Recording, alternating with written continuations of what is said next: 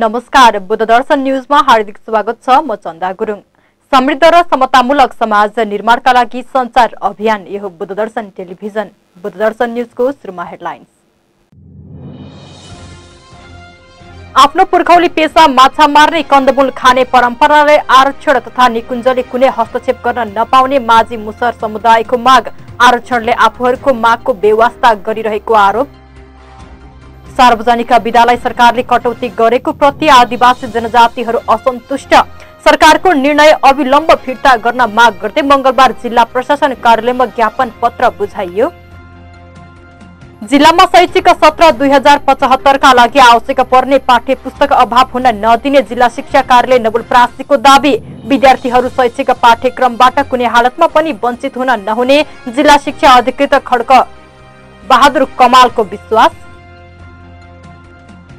मंगलबारको मन्त्री परिषद बैठकले प्रधानमन्त्री कार्यालयको सचिव हेरफेर गर्यो। गरीब सीमान्तकृत पिछडिएको समुदायका एक छात्रा र एक छात्रालाई सरकारले निशुल्क भर्ना गर्ने निर्णय। र टिम चौराहा धनगढी प्रिमियर लिग डिपिएल क्रिकेटको फाइनलमा पुग्न सफल।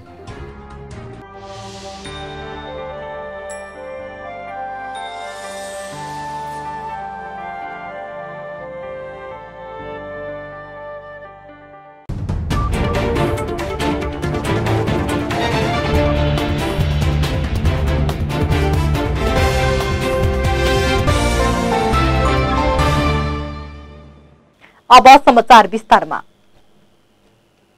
नवलपरासीका माझी मुसहर समुदायले आफ्नो पुर्खौली पेशा माछा मार्ने, कन्दमूल खाने परम्परालाई विभिन्न वन आरक्षण तथा निकुञ्जले कुनै हस्तक्षेप गरेको प्रति विरोध गरेको छ। मंगलबार एक पत्रकार सम्मेलन गरी उनीहरूले विरोध जनाएका हुन्। सम्मेलन मार्फत उनीहरूले आफ्नो दैनिक जीवनमा माछा मार्ने र कन्दमूल खाने कार्यलाई बिना हस्तक्षेप गर्न पाउनुपर्ने माग समेत गरेका छन्। काउसुती स्थित माझी मुसहर बोटे कल्याण सेवा समिति नवलपरासीको कार्यालयमा एक पत्रकार सम्मेलनको आयोजना गरी आफ्नो विभिन्न माग सहितको विज्ञप्ति पेश गरेका छन्। विगतदेखि स्थानीयवासीको लामो संघर्षका कारण राष्ट्रिय निकुञ्ज तथा वन्यजन्तु संरक्षण ऐन 2019 को 5औं संशोधनले दफा 5 को 2 मा परम्परागत रूपमा जीविकोपार्जन गर्दै आइरहेका समुदायलाई जंगली सागसब्जी टिप्न, कन्दमूल संकलन गर्न र माछा मार्न अनुमति दिइनेछ भनेर स्पष्ट लेखिएको भए तापनि नवलपरासी जिल्लामा पटक पटक निकुञ्ज तथा प्रशासनले माछा मार्न जाँदा पक्राउ गर्ने र आफ्नो पेशामा हस्तक्षेप गर्ने गरेको उनीहरूको भनाइ छ। निकुञ्ज प्रशासन कसरामा जाँदा केही पुरानालाई बाहेक कसैलाई पनि माछा मार्ने अनुमति पत्र नदिने भन्दै निकुञ्जका कर्मचारीहरू कुर्लिरहेका छन्। विज्ञप्तिमा उल्लेख छ, माझी मुसहर बोटे तथा स्थानीय समुदाय सागसब्जी टिप्न जाँदा पक्रने, माछा मार्न जाँदा जाल डुङ्गा जफत गर्ने, माछा मार्नका लागि अनुमति पत्र पनि नदिने, माछा मार्न बाटो जाँदै गरेको अवस्थामा पनि पक्रिने र दण्ड जरिवाना कुटपिटका यातनाहरू दिने गरेको माझी मुसहर बोटे कल्याण सेवा समिति नवलपरासीका अध्यक्ष लालबहादुर बोटेले बताउनुभयो। संरक्षण क्षेत्रको गलत व्यवस्थापन कारण भोग्नु परेको पीडाको विषयमा सम्बन्धित सरकारवाला निकायहरूको तत्काल ध्यान आकर्षण गर्न जरुरी रहेको छ। निकुञ्ज आरक्षणको संरक्षण, व्यवस्थापन र उपयोग सम्बन्धी निर्णायकको अधिकार स्थानीयवासीमा हुन जरुरी छ भन्ने आवाज लिएर अभियानमा अगाडि बढिरहेका निकुञ्ज प्रभावित समुदायको वर्षौंदेखि यसै क्रममा माझी मुसहर बोटे कल्याण सेवा समिति नवलपरासी, नेपाल बोटे समाज केन्द्रीय कार्यालय भरतपुर, मध्यवर्ती क्षेत्र जनअधिकार महासंघ नवलपरासी र राष्ट्रिय मुसहर संघको संयुक्त आयोजनामा केही मागहरू पनि पेश गरेका छन्। परम्परागत रूपमा जीविकोपार्जन गर्दै आइरहेका माझी मुसहर बोटे तथा आदिवासी समुदायलाई बिना शर्त कानून त व्यवस्था गरिएको जंगली सागसब्जी, कन्दमूल संकलन र माछा मार्नका लागि सहज वातावरण मिलाउँदै प्रत्येक इच्छुक व्यक्तिहरूलाई अनुमति पत्र दिनुपर्ने, माछा मार्ने लाइसेन्समा लिखित बुदाहरू तुरुन्तै परिमार्जित गर्नुपर्ने, पुरानो माछा मार्ने लाइसेन्सलाई तुरुन्तै नवीकरण गर्नका लागि सिफारिस गर्दै नयाँ माछा मार्ने लाइसेन्सको व्यवस्था गर्नुपर्ने, परापूर्व कालदेखि बसोबास गर्दै आएका बस्तीहरूलाई अतिक्रमणको सूचीबाट हटाउनु पर्ने माग उनीहरूले गरेका छन्। यस्तै मध्यवर्तीमा छुटिने बजेट मध्यवर्ती क्षेत्रमा बसोबास गर्ने प्रत्यक्ष प्रभावित बोटे, माझी मुसहर तथा सीमान्तकृत आदिवासी जनजातिहरूलाई प्राथमिकतामा राखेर छुट्याउनु पर्ने, जंगली जनावरबाट हुने मानवीय क्षतिपूर्ति तथा बाली नाली हानि नोक्सानीको विषयमा कानून त उपलब्ध हुने राहत स्वरूपको रकम बिना झन्झटिलो तरिकाले उपलब्ध गराउनु पर्ने जस्ता मागहरू उनीहरूले गरेका छन्।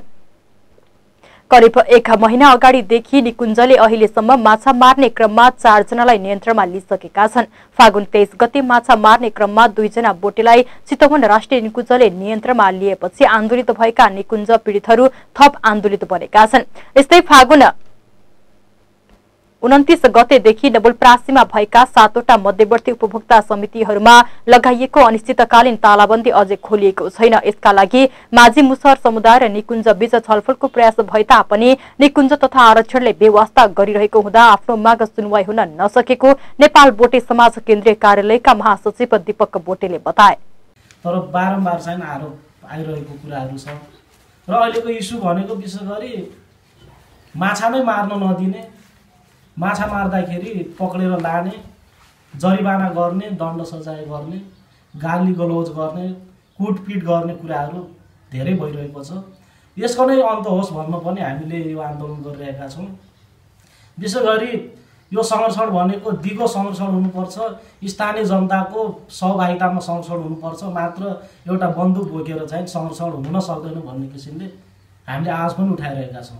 र यो यसरी आफूहरू निकुञ्ज आरक्षणको खेलौना सरह बाँच्न नसक्ने भन्दै आफ्नो अधिकारको लागि क्रियाशील सम्पूर्ण संघ-संस्था, सरकारवाला निकाय, बुद्धिजीवीमा अधिकार सुनिश्चित गर्न पहल गरिदिनु हुन मध्यवर्ती क्षेत्र जनअधिकार महासंघ नवलपरासीका अध्यक्ष जित बहादुर मुसहरले आग्रह गर्नुभयो।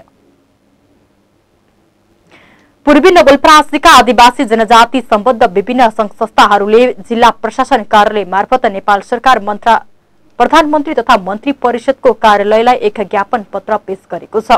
नेपाल आदिवासी जनजाति महासंघ जिल्ला समन्वय समिति नवलपुरको अगुवाईमा मंगलबार जिल्ला प्रशासन कार्यालय नवलपुरका प्रमुख शम्भु प्रसाद मरासिनी समक्ष ज्ञापन पत्र बुझाइएको हो। ज्ञापन पत्रमा विशेष गरी नेपालको अन्तरिम संविधानबाट आदिवासी जनजातिहरूलाई दिएको अधिकारहरूलाई नेपाल सरकारले क्रमशः कटौती गर्दै लगेको प्रति विरोध गरिएको छ। त्यस्तै आदिवासी जनजाति समुदायमाथि गरिँदै आएको ज्यादतीका विरुद्ध पनि आफूहरूको ध्यानाकर्षण भएको ज्ञापन पत्रमा जनाइएको छ। विशेष गरी नेपालका आदिवासी जनजाति समुदायका चाडपर्वलाई राष्ट्रिय पर्वका रूपमा स्वीकार नगरी जातीय र क्षेत्रीय पर्वमा सीमित गर्ने, नेवार आदिवासी समुदायलाई असर पर्ने गरी काठमाडौँ उपत्यकामा गैर न्यायिक ढंगले सड़क विस्तार गर्ने निर्णयप्रति ज्ञापन पत्रमा विरोध जनाइएको छ। यसैबीच आइतबार जनजाति सम्बद्ध संघ संस्थाहरूले 7 बुँदे मागसहित आन्दोलनको घोषणा समेत गरेको छ, जस अन्तर्गत वैशाख 22 सम्म चरणबद्ध आन्दोलनको घोषणा गरिएको हो। आदिवासी जनजाति समुदायका पर्वहरूलाई पनि राष्ट्रिय मान्यता दिनुपर्ने, सरकार र आदिवासी जनजाति समुदायका बीचमा भएका विभिन्न सम्झौताहरू कार्यान्वयन गर्नुपर्ने, प्रदेशहरूको नाम पहिचानका आधारमा नामाकरण गर्नुपर्ने, सड़क विस्तारको काम बन्द गर्नुपर्ने, पहिचानको आन्दोलनमा सहभागी हुँदा जेल जीवन बिताउनु परेकाहरूलाई मार्फत सरकार समक्ष पेश गरिएको छ। साथै आदिवासी समुदायले गरेका शान्तिपूर्ण मागहरूप्रति सरकारले बेवास्ता गरेमा कड़ा आन्दोलन गरिने र त्यसबाट उत्पन्न हुने परिणामको सरकार स्वयं जिम्मेवार हुनुपर्ने पनि ज्ञापन पत्रमा उल्लेख गरिएको छ। ज्ञापन पत्रमा नेपाल आदिवासी जनजाति महासंघ नवलपुरका अध्यक्ष रामबहादुर ब्लोन तामाङ, नेपाल मगर संघ जिल्ला कार्य समितिका अध्यक्ष इन्द्रपाल मगर, थारू कल्याणकारी सभा नवलपरासीका अध्यक्ष गणेशमान महतो, तमैहुला छोदी गुरुङ राष्ट्रिय परिषद नवलपुरका अध्यक्ष ललित बहादुर गुरुङ, नेपाल कुमार समाज सुधार समितिका सचिव दीर्घसिंह कुमाल, नेपाल तामाङ घेदुङ नवलपुरका सचिव मंगल लामा, भुजेल समाज सेवा समिति नवलपरासीका अध्यक्ष दिलबहादुर भुजेल, नेपाल दराई उत्थान समाज नवलपरासीका रिमबहादुर दराई, नेपाल बोटे समाज सेवा समिति नवलपरासी, नेपाल माझी उत्थान संघ नवलपरासीका प्रतिनिधिहरूले हस्ताक्षर गरेका छन्। त्यस्तै राष्ट्रिय आदिवासी जनजाति महिला महासंघ नवलपुरका अध्यक्ष खगेश्वरा गुरुङ, आदिवासी जनजाति युवा महासंघ नवलपरासीका प्रतिनिधिहरूले समेत ज्ञापन पत्रमा हस्ताक्षर गरेका छन्। 2072 साल वैशाख 12 गते गएको महाविनाशकारी महाभूकम्पबाट आफ्नो घर गुमाउने मध्येका एक हुन नवलपुरको विनय त्रिवेणी 5 का दुर्गा बहादुर झेडी। भूकम्पले घर भत्काएपछि आफन्तको शरणमा बस्दै आएका दुर्गा बहादुर अहिले आफ्नै घर निर्माणमा जुटिरहेका छन्, तर उहाँले घर भने सम्पन्न गर्न सकेका छैनन्। प्रस्तुत छ यसै सम्बन्धी तयार पारिएको एक रिपोर्ट।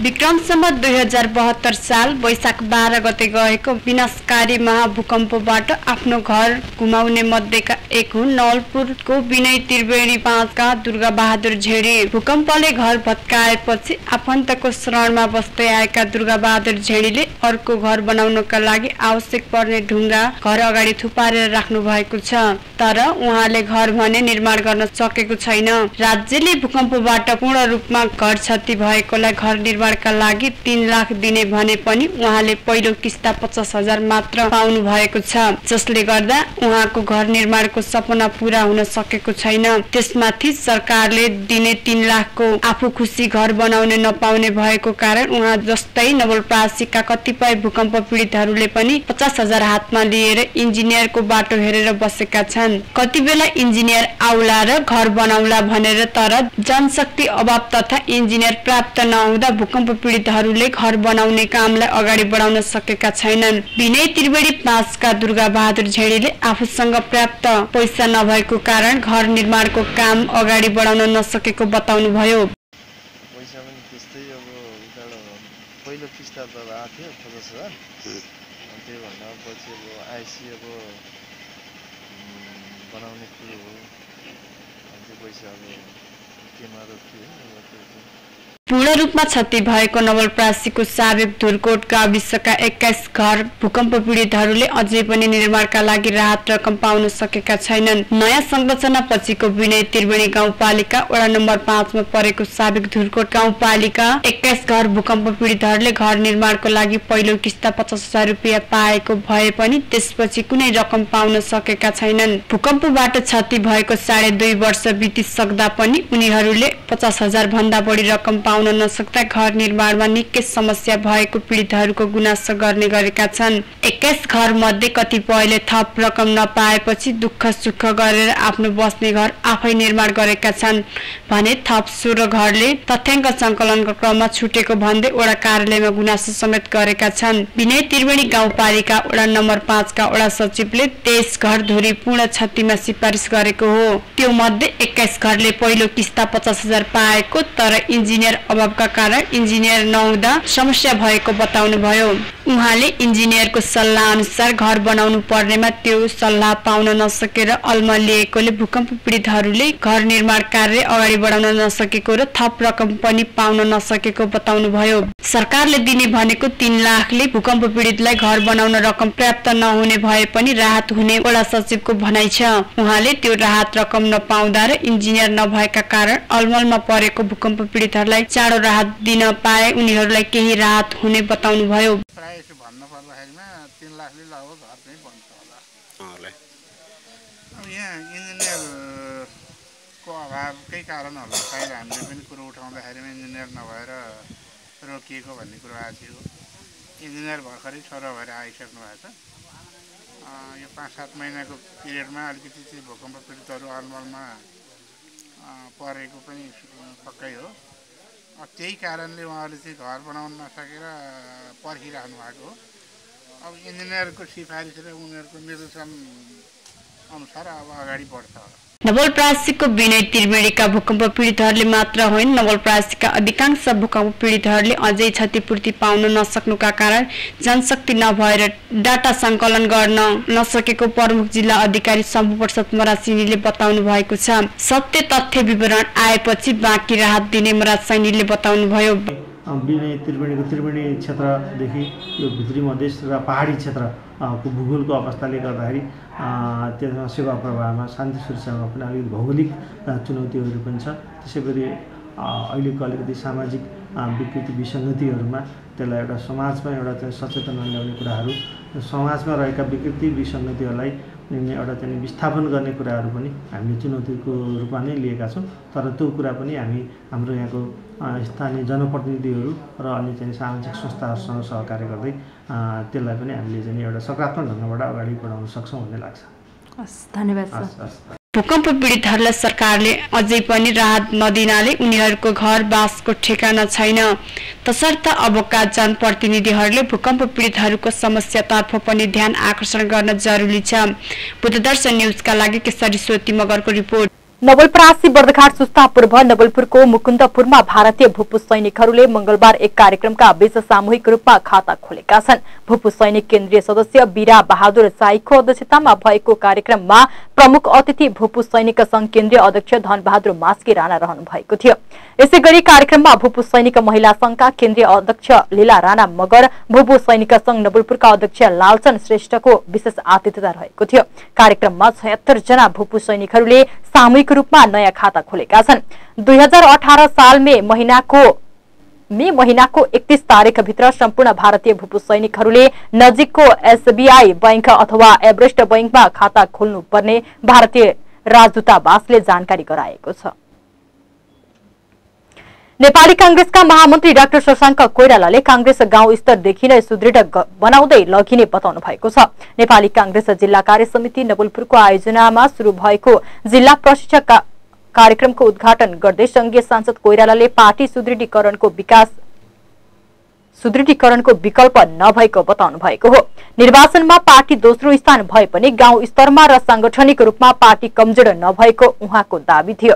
नवलपुर जिल्लाका नेपाली कांग्रेसका प्रशिक्षकहरूको सहभागिता रहेको प्रशिक्षण कार्यक्रममा संघीय सांसद सत्यनारायण खनाल, प्रदेश सांसद कृष्णचन्द्र नेपाली, प्रदेश सांसद ओमकला गौतम, नवलपुर जिल्ला सभापति एवं प्रदेश सांसद विष्णु लामिछाने, नेपाली कांग्रेस जिल्ला सचिव एवं प्रशिक्षण शाखा प्रमुख बालकृष्ण घिमिरे लगायतकाले बोल्नु भएको थियो। उद्घाटन कार्यक्रम जिल्ला सभापति एवं प्रदेश सांसद विष्णु लामिछानेको अध्यक्षता एवं कांग्रेस महामन्त्री डाक्टर शशाङ्क कोइरालाको प्रमुख आतिथ्यतामा सम्पन्न भएको थियो।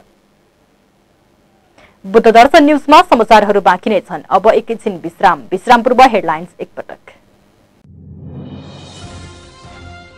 आफ्नो पुर्खौली पेशा माछा मार्ने कन्दमूल खाने परम्परालाई आरक्षण तथा निकुञ्जले कुनै हस्तक्षेप गर्न नपाउने माझी मुसहर समुदायको माग, आरक्षणले आफूहरूको मागको बेवास्ता गरिरहेको आरोप।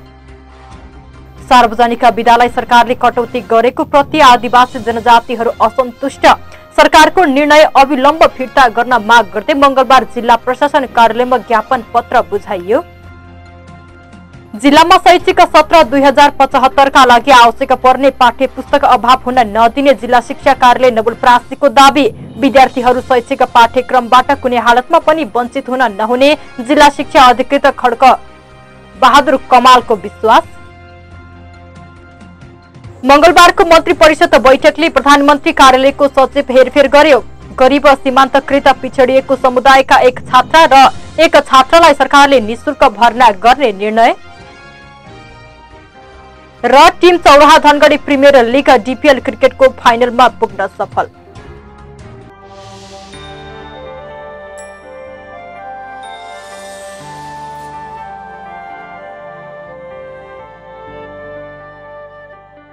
निर्माण सम्बन्धी विभिन्न सामानहरूका लागि सम्झनै पर्ने पसल अविनाश्री ट्रेडर्स। तपाई पनि बाथरुम टोयलेटका लागि आवश्यक पर्ने सम्पूर्ण सामान, रङ रोगन तथा सेनेटरीका सामान, पानी मोटर तथा विभिन्न किसिमका टाइल्सका साथै डोर फिटिङका भरपर्दा र गुणस्तरीय सामानहरूको खोजीमा हुनुहुन्छ भने अन्त कहीँ होइन, आउनुहोस् कावासोती सभापति चोकमा रहेको अविनाश्री ट्रेडर्समा।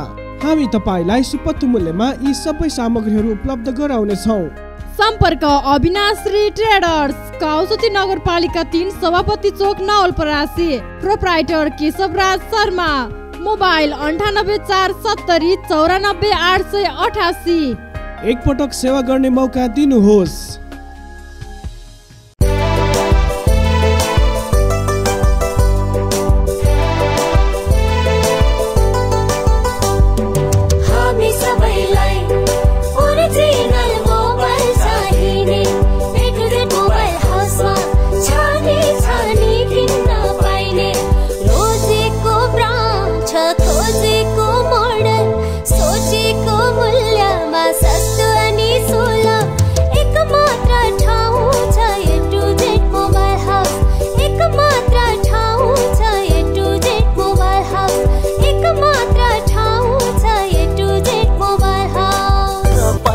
ओरिजिनल मोबाइल को एक मात्र विकल्प A to Z mobile house को चौथो शोरूम मर्मतको लागि अत्याधुनिक सर्भिस सेन्टर सहित कावासोती को थाना चोकमा।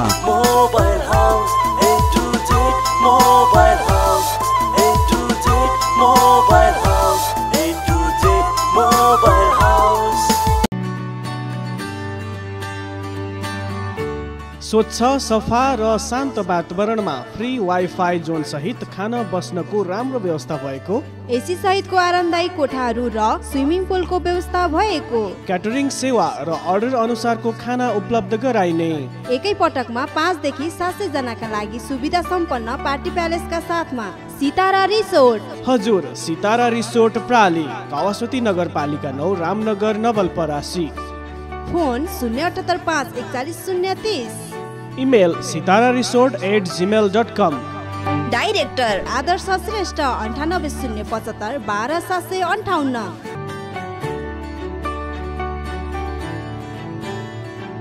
साथै कावासोती 15 स्थित थारू भिलेजको अवलोकन गर्न र हात्ती सफारीको मजा लिन चाहनुहुन्छ भने हामी कहाँ यातायातको व्यवस्था रहेको पनि जानकारी गराइन्छ।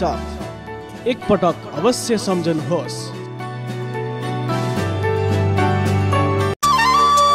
भान्सादेखि विभिन्न उत्सव समारोहका लागि आवश्यक पर्ने सामग्री पाइने पसल छ कुनै? छ नि, कावासोती नगरीको प्रवासी शपिङ सेन्टर। प्रवासी शपिङ सेन्टर हो, प्रवासी शपिङ सेन्टर जहाँ सम्पूर्ण किसिमका किराना सामग्री, बच्चादेखि वृद्धसम्मका लागि मौसम अनुसारका जुत्ता, चप्पल, लत्ता, कपडा लगायतका फेन्सी आइटम, श्रृंगार सामग्री, विभिन्न उत्सव तथा समारोहका लागि आवश्यक पर्ने उपहार सामग्रीका साथै भान्साका लागि आवश्यक पर्ने ताजा तथा स्वच्छ फलफुल र तरकारी सुपथ मूल्यमा कम्प्युटर प्रणालीबाट नापतोल गरी बिक्री गरिन्छ। साथै होम डेलिभरीको पनि व्यवस्था रहेको छ। प्रवासी शपिङ सेन्टर कावासोती नगरपालिका 2 इन्द्रचोक नवलपरासी। सम्पर्क 078 540 205, मोबाइल 98 2 15 67 460 र 98 0 39 05 719।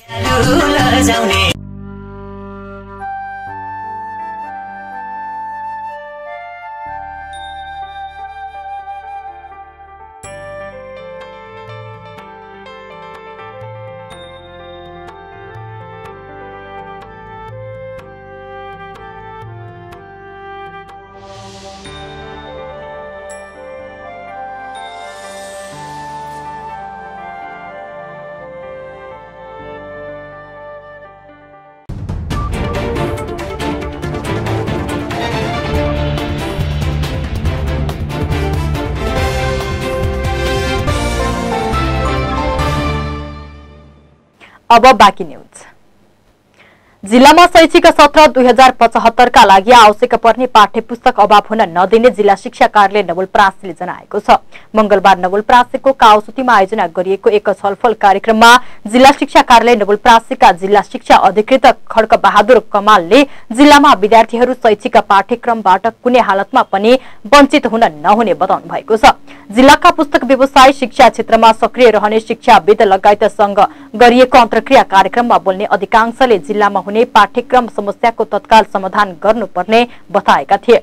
आयोजित कार्यक्रमका प्रमुख अतिथि प्रमुख जिल्ला अधिकारी शम्भु प्रसाद मरासिनेले पाठ्यक्रमको अभाव सिर्जना हुन नदिन जिल्लाका शिक्षा अधिकृत लगायतको टोलीले सोही अनुसारको कार्य गर्नुपर्ने बताउनुभयो। आयोजित कार्यक्रम जिल्ला समन्वय समितिका प्रमुख चेसराम आलेको अध्यक्षतामा आयोजना गरिएको थियो। भरतपुर महानगरपालिका वडा नम्बर 10 का वडा अध्यक्ष अरूण पीड़ित भण्डारीमाथि आक्रमण भएको छ।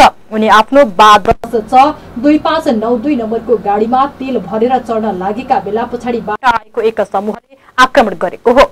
अज्ञात व्यक्तिले मोबिल छर्कनुका साथै ढुङ्गाले हानेर भागेको वडा अध्यक्ष अरूण पीड़ित भण्डारीले बताएका छन्। उनको टाउकोमा चोट लागेको छ। भण्डारीको अवस्था सामान्य रहेको र भरतपुर अस्पतालमा उपचार भइरहेको छ। भण्डारीमाथि आक्रमण गर्नेको पहिचान भएको छैन। नारायणगढको सिद्धि आयल स्टोरमा पेट्रोल भर्ने क्रममा उनलाई स्कुटरमा आएको एक अपरिचित व्यक्तिले पछाडिबाट मोबिल खनाएर भागेको जिल्ला प्रहरी कार्यालय चितवनले जनाएको छ। पेट्रोल पम्पको सीसीटीभीको भिडियोका आधारमा घटनामा संलग्नको खोजी कार्य तीव्र पारिएको प्रहरीको भनाइ छ। कानून न्याय तथा संसदीय मामिला मन्त्रालयले प्रदेश तहलाई आवश्यक थप 2 नमूना कानून पठाएको छ। मन्त्रालयका सहप्रवक्ता होम बहादुर केसीले प्रदेशसभाका पदाधिकारी तथा सदस्यको पारिश्रमिक तथा सुविधा सम्बन्धमा व्यवस्था गर्न बनेको विधेयक र प्रदेशसभाका सचिवालय सम्बन्धमा व्यवस्था गर्न बनेको विधेयक 7वटै प्रदेशलाई पठाइएको जानकारी दिए। प्रदेशमा पठाएको विधेयकमा 7 प्रदेशका सांसदहरूको तलब बराबर हुने उल्लेख गरिएको छ। प्रदेश सांसदहरूको तलब 45,000 प्रस्ताव गरिएको छ। पठाइएको विधेयकमा सभामुख, उपसभामुख, विभिन्न समिति, सत्ता पक्ष र विपक्षी दलका सचेतक प्रदेश सदस्यको पारिश्रमिक र सुविधाको प्रस्ताव तोकिएको छ। सभामुखको मासिक 53,000, उपसभामुखको 50,000 तथा समिति सभापति र सचेतकको 48,000 तथा प्रदेशसभाका सदस्यको 45,000 पारिश्रमिक प्रस्ताव गरिएको छ। उपसचिव केसीले नमूना कानूनमा प्रस्ताव गरिएको सुविधालाई प्रदेशसभाले थपघट गर्न सक्ने बताए। यसअघि मन्त्रालयले मुख्यमन्त्री र मन्त्रीको पारिश्रमिक तथा सेवा सुविधा सम्बन्धमा व्यवस्था गर्न बनेको विधेयकमा मुख्यमन्त्रीको 60,970, मन्त्रीको 52,000, राज्य मन्त्रीको 49,000 र सहायक मन्त्रीको 47,000 सुविधा तोकेको थियो। यसअघि मन्त्रालयले प्रदेशका सार्वजनिक लिखत प्रमाणीकरण कार्यविधि सम्बन्धी गाउँसभा र नगरसभाको कानून निर्माण प्रक्रिया सम्बन्धी, प्रदेश सरकारको आर्थिक कार्यविधि नियमित तथा व्यवस्थित गर्ने सम्बन्धी, प्रदेश आकस्मिक कोष सम्बन्धी तथा मुख्यमन्त्री र मन्त्रीको पारिश्रमिक तथा सुविधा सम्बन्धमा व्यवस्था गर्न बनेको विधेयक पठाएको थियो। सहप्रवक्ता केसीले पठाइएका विधेयकलाई प्रदेशसभाले स्वीकृत गरी लागू गर्न सक्ने बताए। मंगलबारको मन्त्री परिषद बैठकले प्रधानमन्त्री कार्यालयको सचिव हेरफेर गरेको छ। प्रधानमन्त्री कार्यालयका सचिव राजीव गौतमलाई कानून मन्त्रालयमा स्थानान्तरण गरेको सूचना तथा संचार प्रविधि राज्य मन्त्री गोकुल बास्कोटाले जानकारी दिए। प्रधानमन्त्री कार्यालयमा भने डिलेराम घिमिरे ल्याइएको छ। यस्तै मंगलबारको मन्त्री परिषद बैठकले गरीब सीमान्तकृत पिछडिएको समुदायका एक छात्रा र एक छात्रालाई सरकारले निशुल्क भर्ना गर्ने निर्णय गरेको छ। त्यस्ता समुदायका बालबालिका कसैको अभिभावक नभए स्थानीय जनप्रतिनिधि सांसदको रोहबरमा निशुल्क भर्ना गर्न सम्बन्धी निकायलाई निर्देशन समेत मन्त्री परिषदको बैठकले गरेको छ। अब जनताको विचार। आदिवासी जनजाति महासंघले सांस्कृतिक पर्वमा दिँदै आएको बिदा कटौती गर्ने निर्णय फिर्ता लिन सरकारलाई दबाब दिएको छ। यसै विषयमा मंगलबार आदिवासी जनजाति महासंघ जिल्ला कार्य समिति नवलपुरले पनि जिल्ला प्रशासन कार्यालयमा ज्ञापन पत्र बुझाइएको छ। यसैबीच आज हामीले सरकारले गरेको बिदा कटौती प्रति तपाईहरू किन आन्दोलित हुनुहुन्छ भनेर केही आदिवासी जनजातिहरूलाई सोधेका छौं। प्रस्तुत छ उहाँहरूको विचार जस्ताको तस्तै आजको जनताको विचारमा।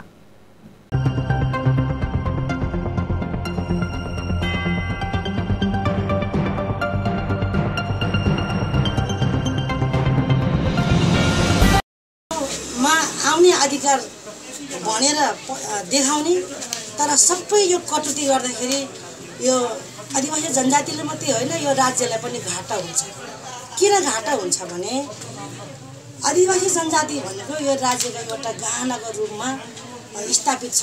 किनभने विभिन्न ठाउँमा आदिवासी जनजातिहरूको भाषी, सांस्कृतिक झाँकी लिएर एउटा विभिन्न कार्यक्रममा विभिन्न राज्यको तह र तबकामा यो जनजातिहरूको भूमिका महत्त्वपूर्ण छ। त्यसैले यो राज्यलाई जनजातिहरूको एउटा मेरुदण्डको हिसाबले राज्यले हेर्नुपर्छ।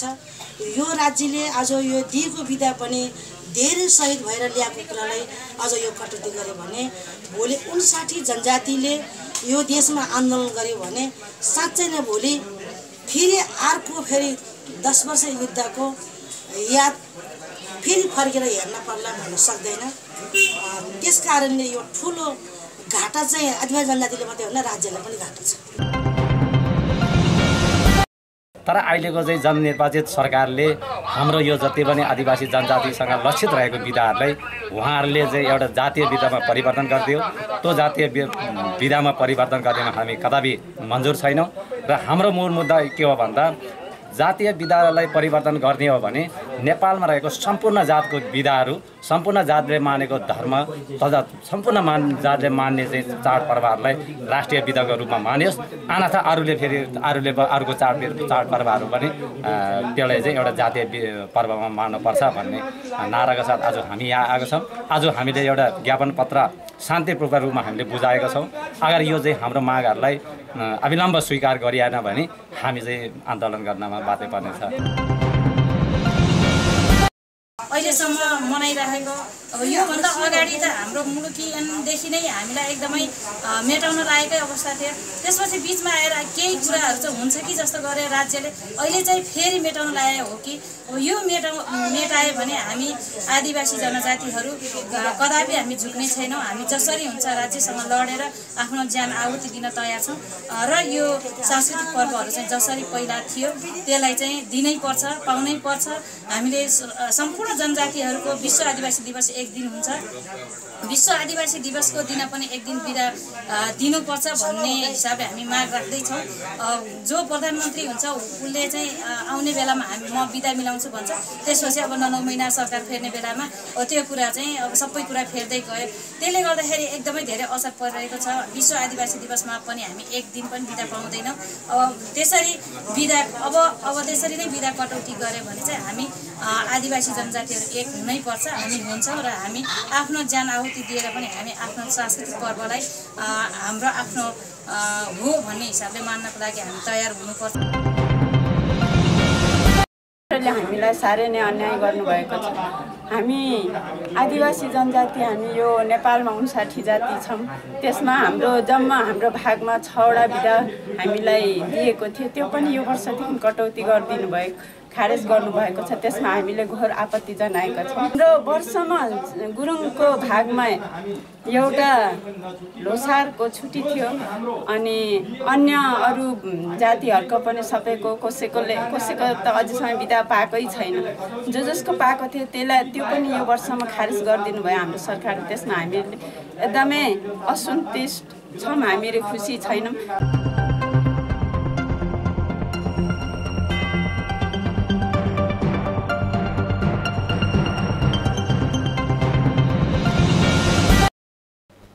अब अन्तर्राष्ट्रिय न्यूज। अमेरिकी राष्ट्रपति डोनाल्ड ट्रम्पले सिरियामा रासायनिक हतियार प्रयोग भएको भए त्यसको कड़ा प्रत्युत्तर दिने चेतावनी दिएका छन्। सिरियाले रासायनिक हतियार प्रयोग गरेको पुष्टि भएमा सिरियामाथि सैन्य कारबाही पनि हुन सक्ने बताएका छन्। सिरियाको गुटामा सरकारी सेनाले विषाक्त ग्यास आक्रमण गरेको भन्दै पश्चिमा देशहरूले चासो देखाइरहेका छन्। बेलायती प्रधानमन्त्री टरिजा मेले रासायनिक ग्यास आक्रमण गरिएको पुष्टि भएमा सिरियाली राष्ट्रपति बशर अल असद र उनका सहयोगीलाई नछोडिने चेतावनी यसअघि नै दिएका थिए।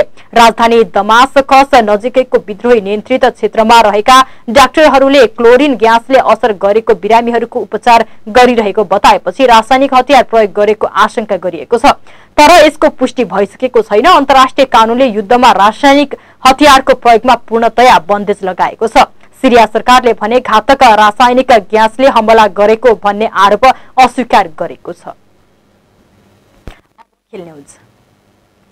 टिम चौराहा धनगढ़ी प्रिमियर लीग डीपीएल क्रिकेटको फाइनलमा पुगेको छ। धनगढ़ीमा मंगलबार भएको रोमाञ्चक खेलमा काठमाडौँ गोल्डेन्सलाई 1 विकेटले हराउँदै घरेलु टोली फाइनलमा पुगेको हो। जारी प्रतियोगितामा काठमाडौँको यो पहिलो हार हो। यो हारपछि पनि काठमाडौँको फाइनल पुग्ने सम्भावना कायम छ। महेन्द्रनगर युनाइटेड र सीवाईसी अतरिया बीचको विजेतासँग फाइनल प्रवेशका लागि काठमाडौँले फेरि खेल्नु पर्नेछ। महेन्द्रनगर युनाइटेड र सीवाईसी अतरिया बीचको खेल पनि मंगलबार नै सम्पन्न भएको छ। हामी बुद्धदर्शन न्यूजको अन्त्यमा छौं। बुद्धदर्शन न्यूजको अन्त्यमा फेरि एकपटक हेडलाइन्स। आफ्नो पुर्खौली पेशा माछा मार्ने कन्दमूल खाने परम्परालाई आरक्षण तथा निकुञ्जले कुनै हस्तक्षेप गर्न नपाउने माझी मुसहर समुदायको माग। आरक्षणले आफूहरूको मागको बेवास्ता गरिरहेको आरोप। सार्वजनिक विद्यालय सरकारले कटौती गरेको प्रति आदिवासी जनजातिहरू असन्तुष्ट।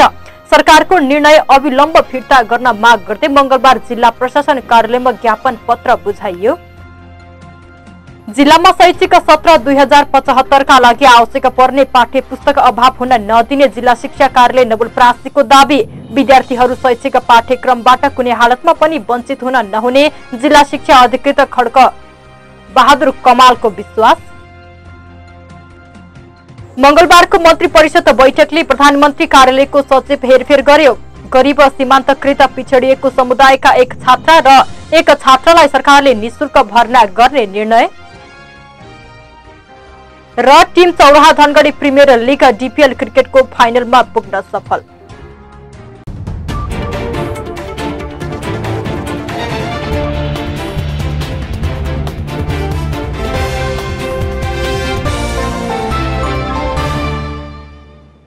हवस् त बुद्धदर्शन न्यूज अहिलेलाई सकियो। तपाईहरूको गाउँठाउँमा पनि कुनै कार्यक्रमको आयोजना गर्दै हुनुहुन्छ र समाचार मार्फत सार्वजनिक गर्न चाहनुहुन्छ भने हामीलाई सम्पर्क गर्न सक्नुहुनेछ, जसको लागि हाम्रो फोन नम्बर रहेको छ 078 541 132। त्यसैगरी हाम्रो इमेल ठेगाना buddhadarshantv@gmail.com मा पनि सम्पर्क गर्न सक्नुहुनेछ। समृद्ध र समतामूलक समाज निर्माणका लागि सञ्चार अभियान बुद्धदर्शन टेलिभिजन हेर्दै गर्नुहोला। न्युज डेस्कका सम्पूर्ण युनिटसँग म चन्दा गुरुङ बिदा हुन्छु। नमस्कार।